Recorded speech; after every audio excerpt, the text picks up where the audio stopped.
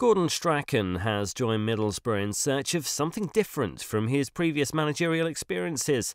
The former Celtic, Southampton and Coventry boss was unveiled at the Riverside, who last week dismissed Gareth Southgate following the club's relegation to the Coca-Cola Championship last season.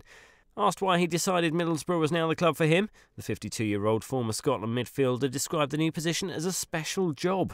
He cited the board's commitment to stick with the managers they appoint as a telling factor in his decision to go there.